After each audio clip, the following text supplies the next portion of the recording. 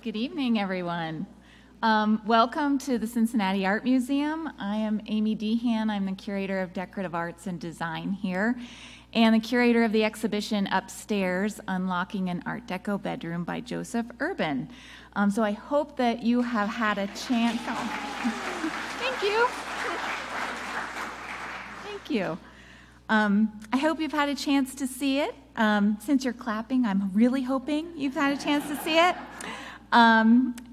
This glamorous late 1920s Art Deco bedroom at the heart of the exhibition is, I feel safe to assume, unlike any of the rooms that we had as teenagers. But Elaine Wormser, she was an only child. She was 17 when her family approached Joseph Urban to design this masterwork, bespoke bedroom. In the process of researching this room and unlocking its stories, I was very fortunate to come across the work of our speaker, Dr. Jason Reid. As a historian, Jason specializes in cultural and social history, the history of education, and the history of childhood and youth. He holds a PhD in history from York University in Toronto, and currently teaches at Ryerson University, also in Toronto. In 2017, he published his doctoral research in the engaging and expertly written book, Get Out of My Room, The History of Teenage Bedrooms in America, from 1800 to 1995, right? Okay. So I was so pleased that he accepted this invitation to come and be with us this evening and speak and really put the Wormser bedroom upstairs in the context of this fascinating history. So please join me in welcoming Dr. Jason Reid.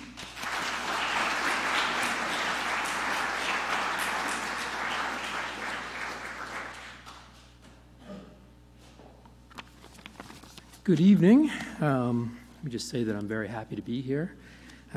As I've been telling the employees here past 20 minutes, had a bit of a in-flight emergency coming in here yesterday. Yeah.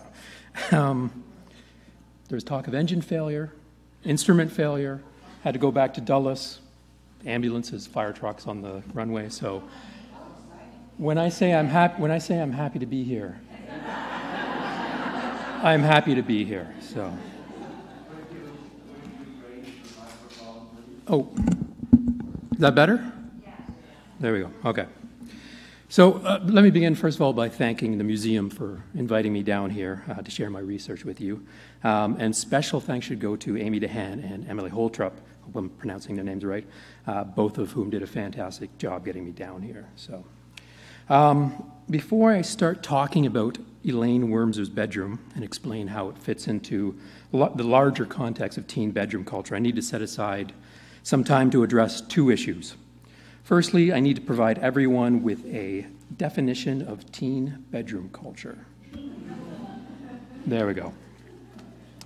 So while doing research for my book, I always struggle to explain to both academics and non-academics why my research actually deserved any amount of attention.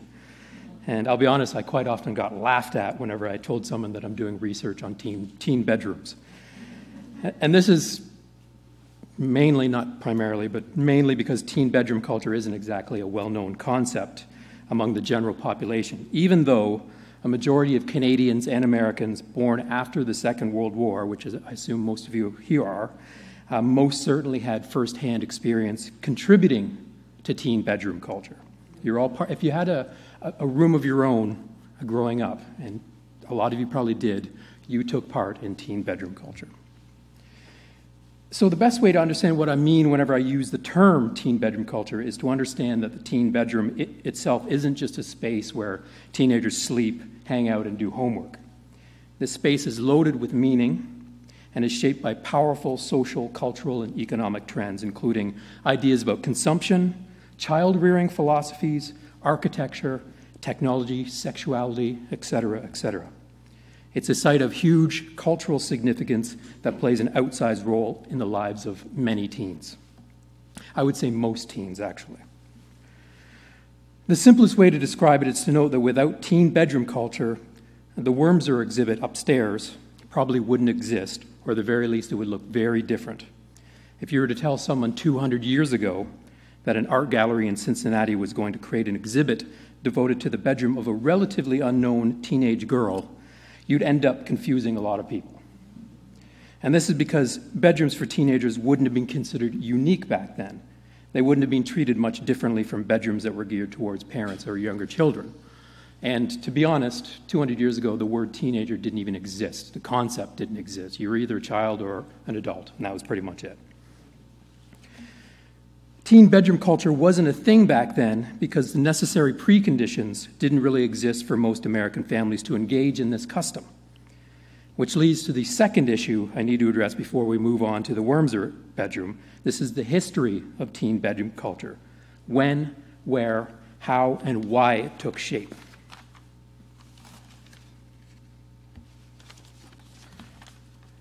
Unlike, say, the start of the Civil War, there's no firm date we can point to for the creation of teen bedroom culture. It's not something that newspapers kept tabs on, but rather something that grew organically and developed over time. Nonetheless, I think we can give a ballpark figure for its development, and I would put its emergence during the early 19th century, like the 1820s, 1830s. This is right when America was transitioning away from a largely rural and agrarian society towards an urban and industrial society. And this distinction is important because teen bedroom culture is very much a product of modern forces, of industrialization, urbanization, and its variant suburbanization, consumerism, and the rise of the middle classes as the most dominant group in U.S. society.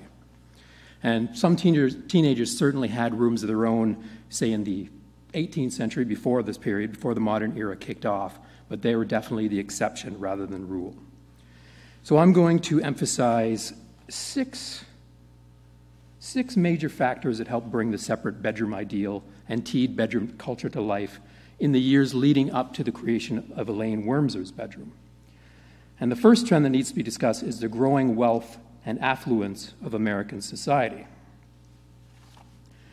Children during the colonial era and the early republic, anytime before basically the War of 1812, often shared beds and bedrooms not only with their siblings, but in many cases with their parents, members of the extended family, and sometimes complete strangers, for example, boarders. The average household was small and overcrowded.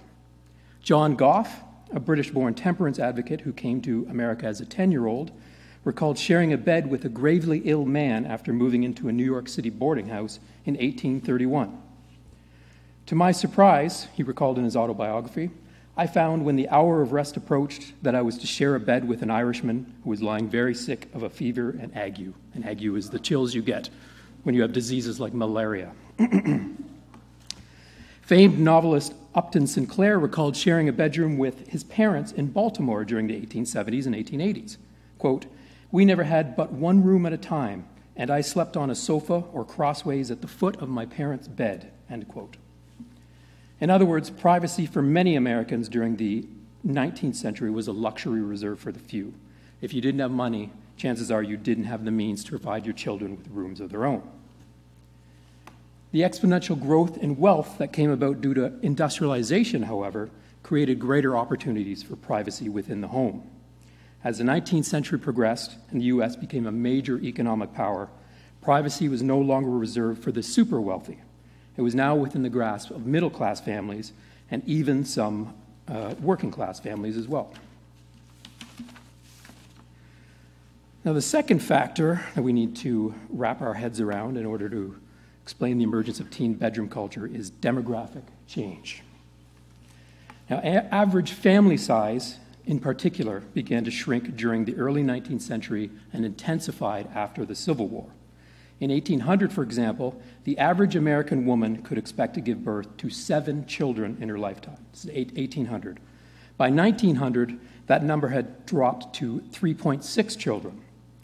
In the span of 100 years then, the birth rate was essentially cut in half, and families became, on average, much smaller. At the same time, extended family arrangements, and this means households that are shared by parents, children, grandparents, aunts, uncles, the extended family, were being replaced by the nuclear family, and this is households that are limited to parents and children, so 2 generations in one house. This trend, in combination with the decline of live-in servants and families who took in boarders to make ends meet, resulted in less crowded homes for many Americans, which in turn aided the development of teen bedroom culture. After all, the decision to provide teenagers with rooms of their own was often a matter of simple arithmetic. Suffice to say that a family of 4 or 5 was much more capable of providing their children with separate bedrooms than a family of 8 or 9. In other words, size mattered. Teen bedroom culture couldn't have come about without its cheerleaders, without the support of prominent groups and individuals who believed that giving teenagers rooms of their own was a good thing. During the early to mid-19th century, this role was filled largely by religious figures, many of whom offered what I would call sacred expertise. And as it turns out, evangelical Christianity, which also began to take off in popularity during the 1820s and 1830s, was an integral part of early teen bedroom culture. This was because many middle-class evangelicals believed that giving teenagers rooms of their own would encourage young folks to pray, read scripture, and wrestle with pressing theological issues. It's true.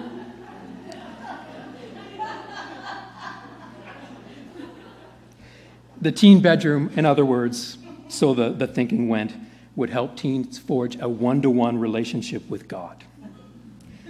And this is the strange part. The bedroom conversion experience, whereby an individual finds God in the privacy of his or her own bedroom, became a prominent trope in 19th century evangelical literature. If you go through some of these memoirs from the 1820s, 1830s, 1840s, there's tons of stories about young children, even grown adults, finding God in their own bedroom. It was just a strange phenomenon, but it happened. So, consider, for example, the conversion experience of Elizabeth Payson, a young girl from Portland, Maine, who would eventually go on to become a popular novelist and hymn writer. Born in 1818, Elizabeth was the daughter of Edward Payson, an eminent pastor. As Payson's memoirs make clear, the young girl wrestled with a lot of religion-inspired despair throughout much of her childhood, oftentimes expressing confusion as to whether God loved her, whether she loved God, and whether she would ever get into heaven. In February 1834, however, and this is when she'd be about 16, 17 years old, after years of pondering her spirituality and accepting religious counseling from a local minister, Elizabeth had a conversion experience in her bedroom, one that would change her life forever. Quote, "I knelt down to pray," she wrote, "and all the wasted, childish, wicked life came and stared me in the face. I looked at it and said with tears of joy, 'But he loves me.'" He being, of course, God. So Payson's bedroom in this instance acted as something more than a mere sleeping space. It had become a powerful conduit through which at least one middle-class girl could finally grasp the power and scope of God's love. This probably seems a bit odd to us now, but this was a common experience, apparently. Other religious denominations also recognized the teen bedroom's religious value in due time, but it's telling that some of the earliest supporters of giving teenagers rooms of their own were religious figures with an evangelical bent. As influential as it was, however, religious expertise would eventually be supplanted by a more powerful form of expertise, which leads to my next point.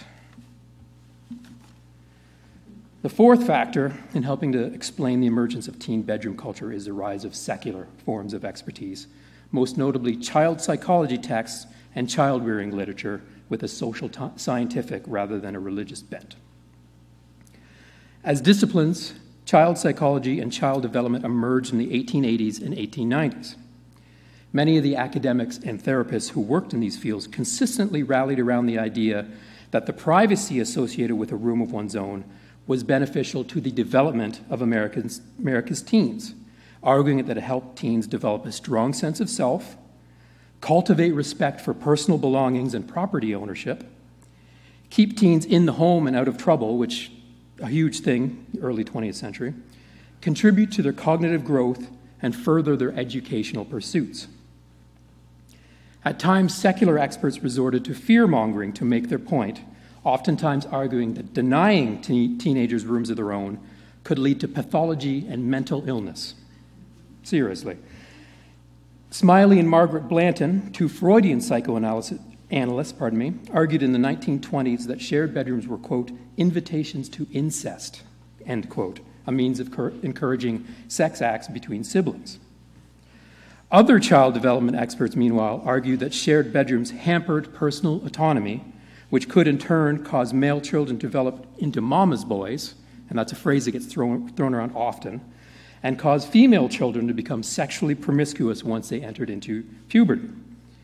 And in other words, many of these experts seem to suggest that the private teen bedroom could help prevent the creation of a generation of wimps and tramps. Yeah.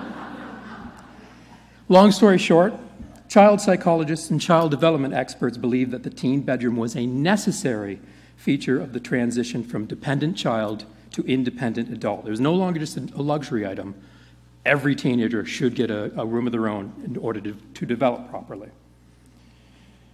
And this idea, which I would add is still popular today, in fact, it's been extended to even younger children, this idea would eventually become normative due to the efforts of popular child-rearing experts in magazines and newspapers all across the country. So it wasn't just Freudians and social scientists making this argument. It would eventually be picked up by people like Abigail Van Buren, Dr. Spock, people that had a greater audience than any of these therapists and academics could dream of. So whereas child-rearing expertise were focused on the teen bedroom's role in shaping its occupants' souls or sense of self, the business community emphasized the consumer desires of teens above all else. By the late 19th century, the teen bedroom was a space that needed to be decorated, a repository for all sorts of personal belongings and knickknacks, an educational space, a social center, and a technology hub. This space needed to be equipped with all sorts of small and big-ticket items, be they desks, vanities, beds, framed photos, shelving, radios, phonographs, etc. And of course, furniture manufacturers, home electronics companies, and other business interests, with some assistance from home decor experts in newspapers and popular magazines, were more than happy to indulge teen whims. Indeed, design experts deserve special attention here because they often acted as mediators between parents and teens who had the money to spend on non-essential consumer goods and the various business interests who were eager to bring their products to a wider audience. And I would actually argue that the teen bedroom became one of the earliest sites of teen consumption in the early 20th century, a means of introducing teens to the joys of consuming.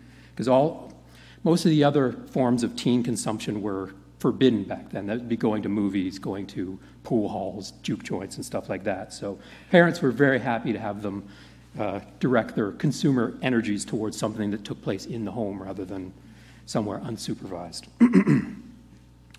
Interestingly enough, many experts and gatekeepers use child development theories to encourage bedroom-oriented consumption among teens.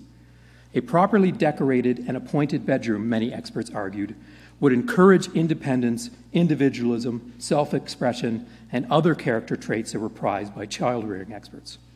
For instance, in 1930, just as Elaine Wormser's bedroom was nearing completion, one decor expert claimed that a properly decorated teen bedroom could, quote, enhance the individuality of the owner and facilitate the expression of his own tastes and needs and activities while affording him free opportunity for his own pursuits without disturbance and without disturbing others. It wasn't enough to merely provide teenagers with rooms of their own. Parents needed to make sure that these rooms were well furnished and brimming with scores of consumer goods that reflected the tastes of their owners. Proper development, in short, was dependent on purchasing a wide range of goods and services. Lastly, we can't underestimate the ways in which technological change has contributed to the development of teen bedroom culture. For starters, technological innovation opened up additional space within the home by allowing rooms that had once been used for storage to be reconfigured for other functions, including providing separate bedrooms for privacy-starved teens. And the best example of this is the basement, a dark and musty space that was most often used during the 18th and 19th centuries for storing foodstuffs and fuel. The development of refrigeration technology and oil furnaces, to take just two examples, changed all that by minimizing the basement's food storage function and by doing away with the coal bins and firewood piles that ate up space in many a 19th century cellar. It could be argued, in fact, that any teenager who was lucky enough to preside over a basement bedroom during the 20th century wouldn't have been so lucky had they been born 100 or 150 years earlier. 19th century families couldn't have dreamed of having a bedroom in their cellars, if only because that space needed to be filled with the necessities of life. Again, food and fuel. And this goes back to my earlier point about how during earlier eras of American history, space was a luxury that most people simply couldn't afford. It's also worth noting that some of the most important technological advances of the late 19th and early 20th centuries had a decentralizing effect on the home, oftentimes creating an approach to family living that emphasized solitude over togetherness. Consider, for instance, the emergence of central heating in the late 19th century. Whereas earlier generations had to huddle around a centrally located fireplace or wood stove to keep from freezing to death, middle-class families during the late 19th and early 20th centuries found that they were no longer obliged to spend the bulk of their time in one or two central rooms in order to take advantage of basic amenities.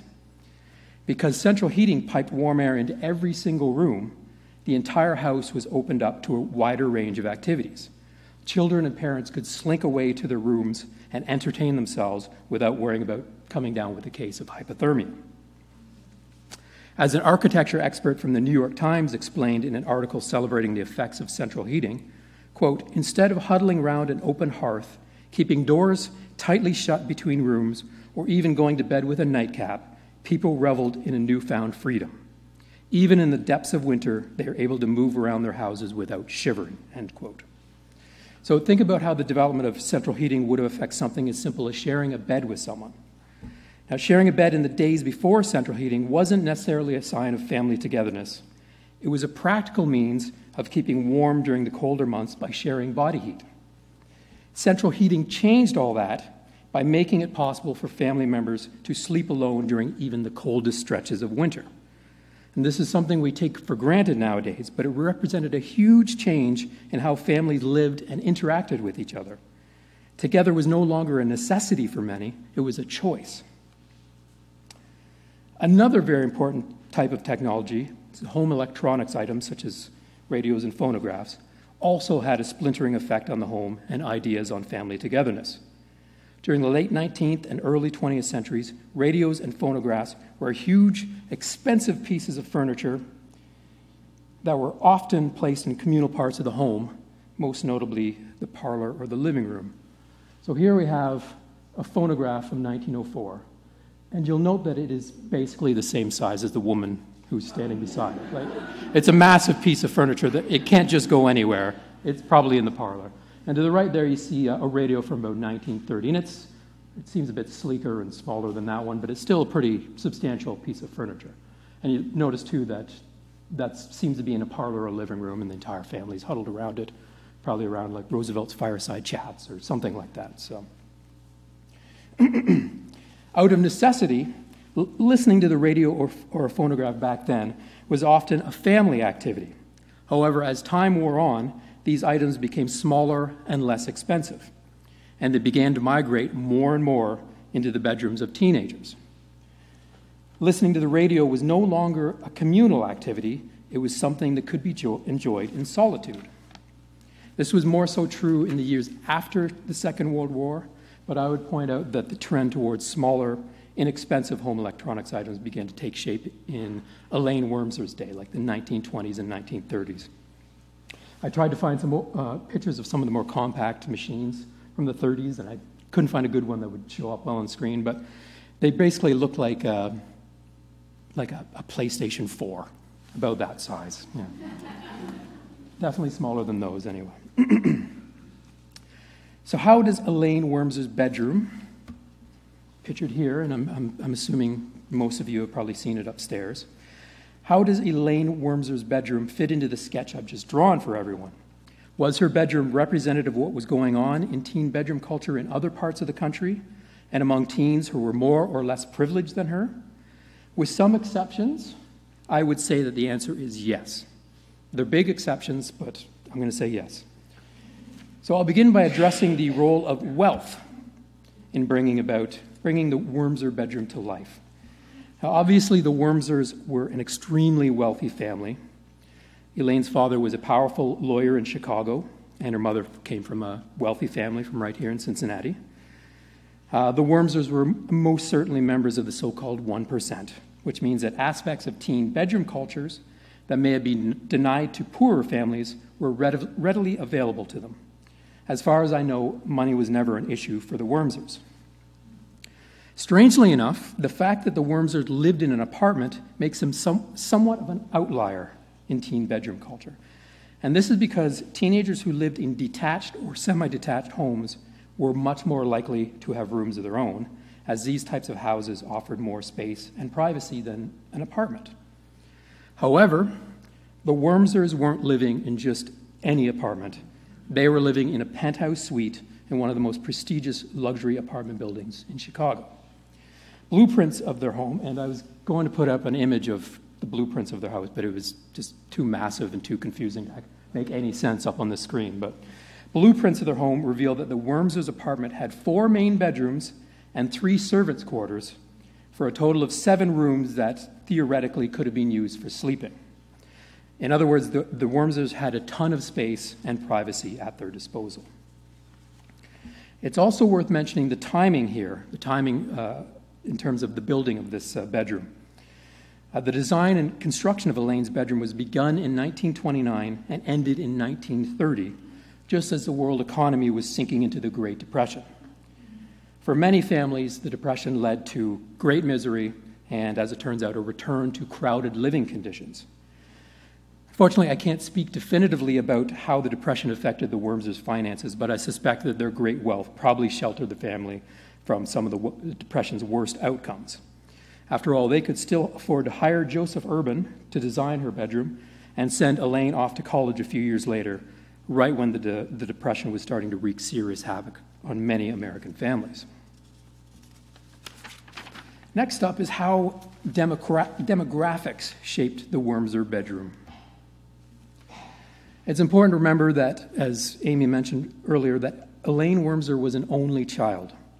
As a result, there is no competition for space in the Wormser household. There is no doubling up with siblings or parents.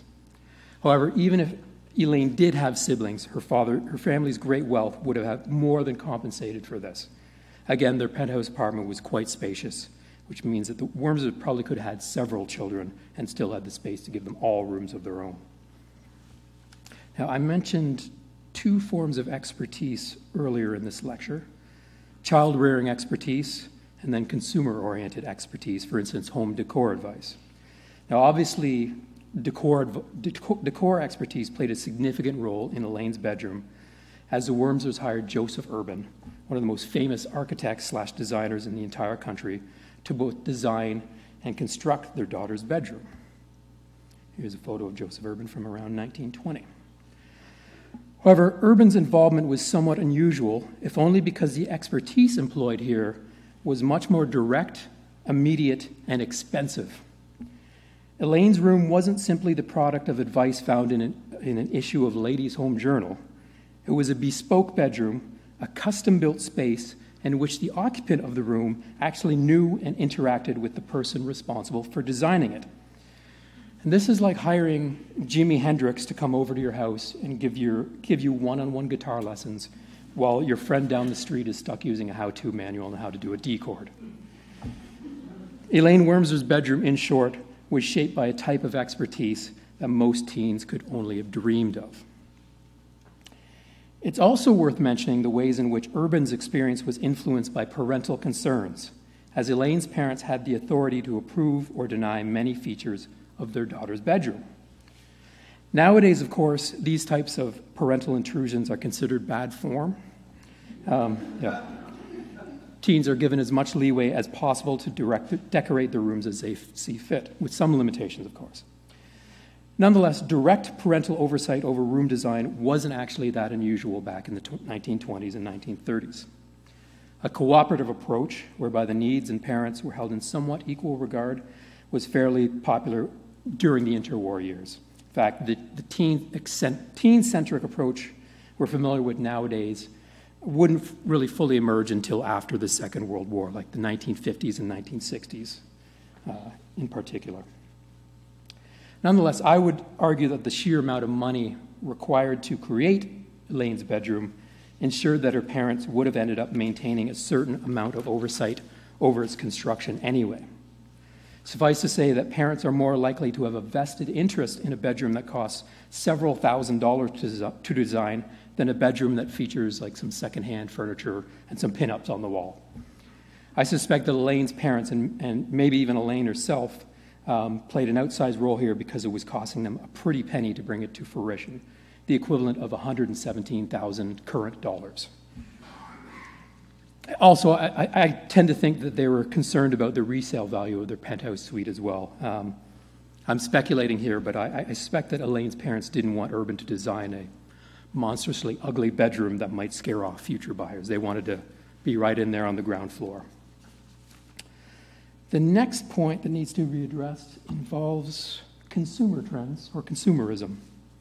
And of course, this is very much tied in with wealth, as affluent families were more likely to be avid consumers than working class families.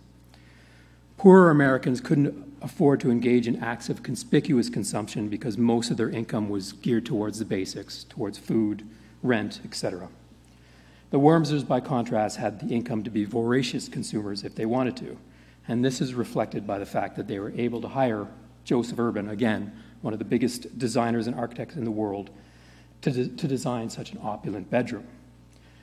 The bespoke furniture, drapes, and carpeting suggests that this is conspicuous consumption at its most intense. Again, during a time when the world economy was sinking into the sewer. Nonetheless, I'm more impressed by some of the smaller consumer items that managed to find their way into Elaine's bedroom. And here are two examples of them.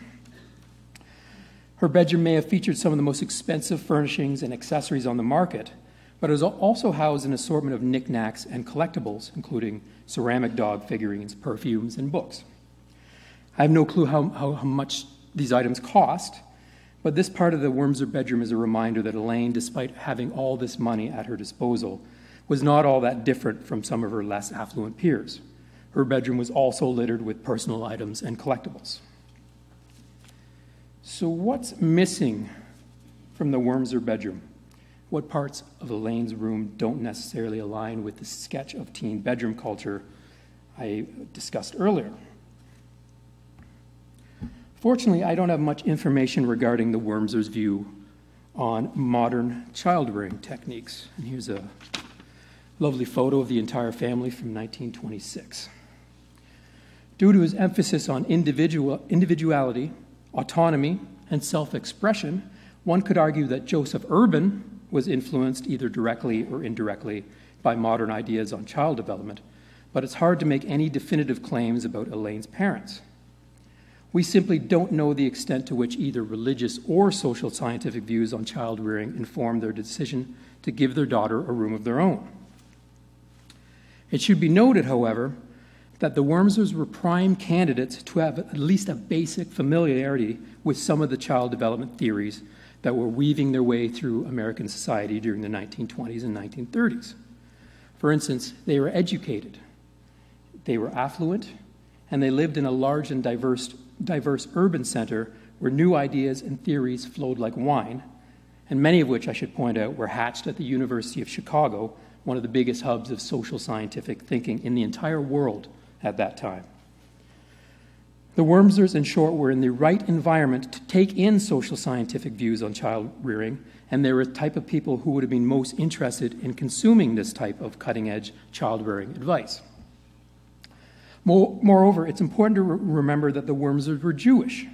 Given what we now know about how Jewish intellectual culture shaped the development of both Freudian psychoanalysis and psychiatry as a whole, it wouldn't be surprising to find out that the Wormsers were familiar with the basics of, say, Freudian thought. Indeed, Freud's emphasis on parent-child relations and the influence of family on child development greatly shaped much of the child-rearing advice that was popular during the 1920s and 1930s. In fact, his views were pretty popular until, I'd say, the 1960s or 1970s. So all this is my way of saying that it would be surprising to find out that the Wormsers were unaware of the major trends in child-rearing during the interwar years. Although Elaine's bedroom was equipped with electricity and central heating, I was struck by the absence of home electronics in her room. Phonographs and radios were invented in the late 19th century, and although early models were often large and expensive, smaller, cheaper units were being sold in the 1920s and 1930s. The lack of radio in Elaine's room is especially odd because this was the era when radio was king. It's like the internet now, basically. Radio was in the 20s and 30s. This is when serialized episodes of shows like Little Orphan Annie and live jazz performances commanded audiences in the millions, especially among the younger set. Although home electronics items were much more likely to find a place in the teen bedroom after the Second World War, specifically the 50s, 60s, 70s, I would bet that some of Elaine's wealthy friends probably had radios or phonographs in their rooms. She was a bit of an outlier in this regard.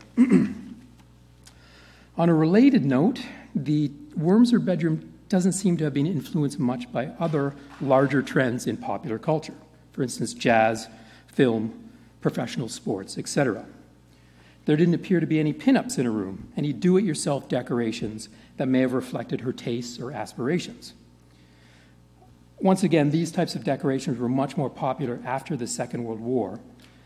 But as I note in my book, during the 1920s and 30s, magazines aimed at America's youth started to recognize that some of the visual material in these publications often ended up on the walls of many teen bedrooms. Again, I would bet that some of Elaine's friends probably had at least a few pinups up in her rooms.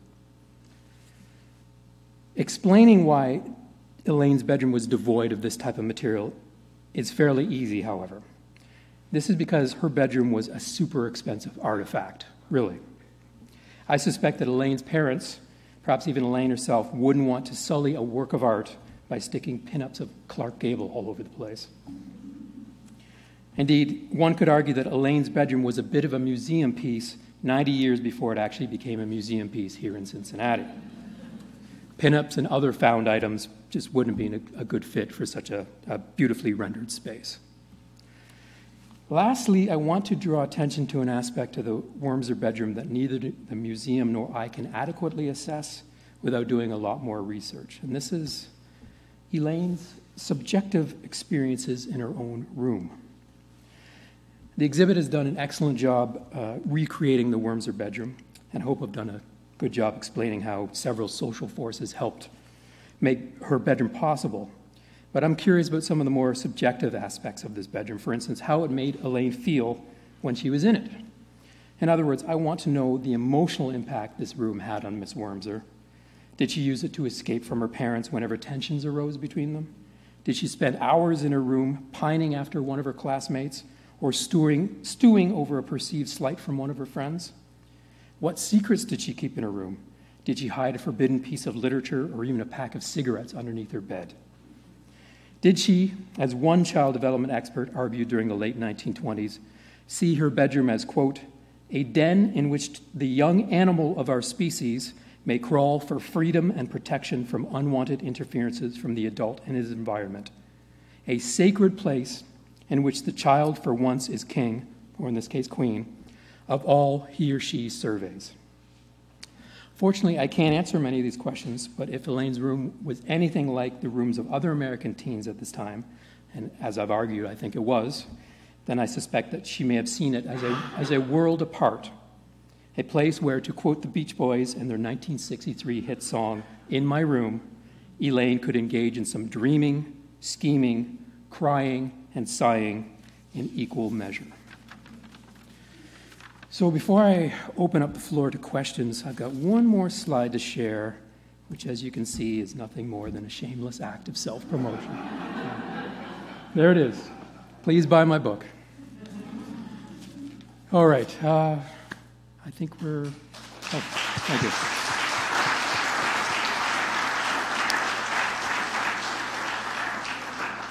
We have time for a couple questions. Just please wait for the microphone. Hi, I was wondering if maybe the radio was built in to one of the case goods. I gave thought to that too, because I actually had a line in here that if this bedroom was built in the 50s, that Urban probably would have built like an actual piece of furniture that would house her records, house her radio, house her photograph. So that's definitely possible. It would definitely be the nicest photograph radio cabinet ever, probably. Yeah. Other questions? She's coming. One of the things that I found kind of interesting about the design of the room, and this kind of plays into it being an absolutely huge space that she had to work with for her bedroom, is that it was described as being a place where she would sometimes entertain her friends with like a tea party setting. And I'm wondering if that kind of, I guess, hosting element to her bedroom is something that would maybe set her apart from being kind of like an upper class youth, or is, I guess kind of like going to that question of, was it something that she saw as very private space? To me, that kind of reads it more as she's almost kind of like being prepared for that upper class kind of hosting mentality that we see or hear a lot about in, that time period. Oh, most definitely. I didn't really get into this, but in my book I talk about how, especially for girls, the bedroom was seen as kind of a training ground for domesticity, a place where you would, have tea for your friends. But it was also for both male and female, and I hinted at this earlier, it was a place to keep them off the streets. So it being a social center, that was the parents were down with that, because they knew, even if they're, getting up to no good in that bedroom, at least they knew that they weren't out on the streets creating trouble. So there's definitely that angle to it as well. There's a containment function to the teen bedroom that you see it even in the 20s and 30s. After World War II, it intensifies with, because the rise of the 60s counterculture, every parent thought that their teenagers would become drug addicts. So if they can entertain at home, all the better. So, yes. Hi, I'm so glad that you made it through your harrowing aircraft experience and made it here to Cincinnati. Me too. Yeah. I was just wondering if, and I might have missed it, but was there any information to suggest that there was a relationship with the family, that Urban might have taken an interest in the child, and that they were friends, and that this was a pet project of his? I can't speak to that personally. I know that all the members of the family kind of gave their input into how the bedroom was designed, but I'm not sure if any kind of personal relationship was forged between Urban and even the father and the mother, for that. Amy might be able to better speak on that, but prior to the, its inception. And then my second thought was, did the bed like suddenly open up and she slipped down into a very tacky room that had posters all over the walls below? Some sort of time warp where she's all of a sudden thrown into a 1970s bedroom. And we were talking about this earlier, because she got this bedroom when she was 17, 18, had it for 2 years, and then went off to college. And I was kind of wondering, well, what was her other bedroom like? The one she had, she would have had her own bedroom even back then. Obviously, it wouldn't have been a Joseph Urban designed bedroom, but I was kind of curious on what that would look like as well. So I can address your question about the Wormser family and Joseph Urban and their relationship. Elaine Wormser remembered as an older adult that her father may have met Joseph Urban while Urban was working on the renovation of the Central Park Casino, which was a restaurant, a very hot place to be in New York City. And thought that perhaps one of her father's clients was involved in that renovation project, and that's how they met. But they could have met any number of ways, because they were really kind of circulating in the same social circles. And the Ziegfeld Follies that Urban was designing the sets for was traveling to Chicago. So we don't quite know, but it definitely wasn't a pet project for him. Leo Wormser, there was correspondence where Leo Wormser approaches Urban to design this room and invites him out to Chicago, and in fact has a buddy of his who is a colleague who also wants to do a redesign of his home. So Urban ends up doing these two projects, but it was just one of many, many projects because he was so prolific. And I want to think that she took the Clark Gable pictures down when the photographer came to take pictures.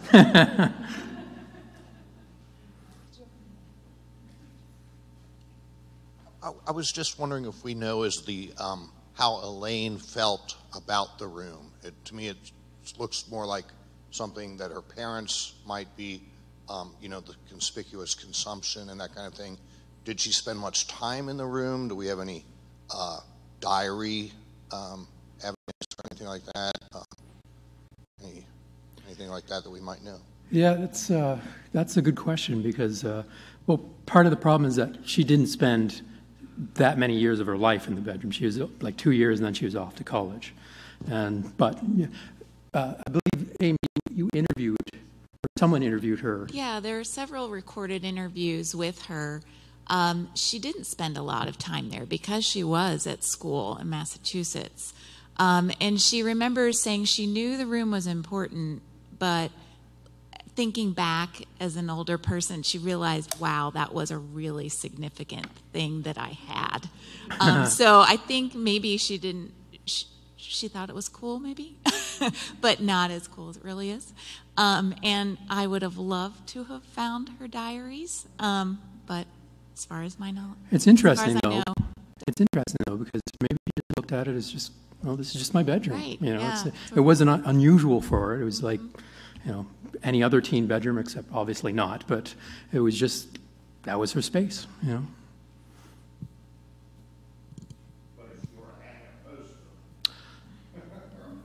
Well, if depending on what she was using to hang up on the wall, it could do damage.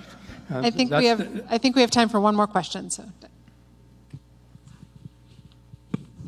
I find it very unusual that this bed is up on a platform. It reminded me of, the kings and queens of England, that their beds are up on platforms. And I can't imagine getting out of bed and walking down 2 steps to get to the main floor. It just doesn't seem realistic at all. Well, when I went up to see the exhibit with Amy, that was the first thing she told me, was that those stairs just seemed kind of odd. It's not the type of thing you'd actually walk down because they're like 2.5 inches tall. So it's definitely, yeah, probably.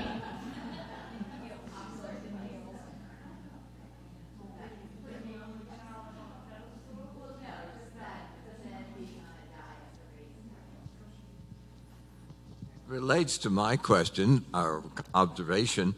It's a very sensual room with a focus on the bed, whether it's Elizabethan or not, with the very sensual fabric everywhere, with mirrors everywhere, and the sensuality of the pieces of furniture, their shape. The frankly phallic white emblems on the black pieces of furniture.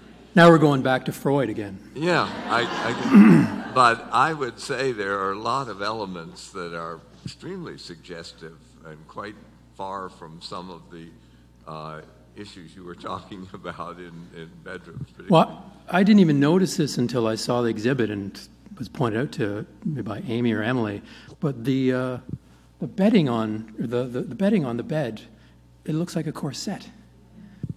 But again, this is kind of, it's the 1920s, 1930s, the age of the flapper and the new woman. So maybe that's kind of a nod to that. But I was struck by that as well. It's definitely.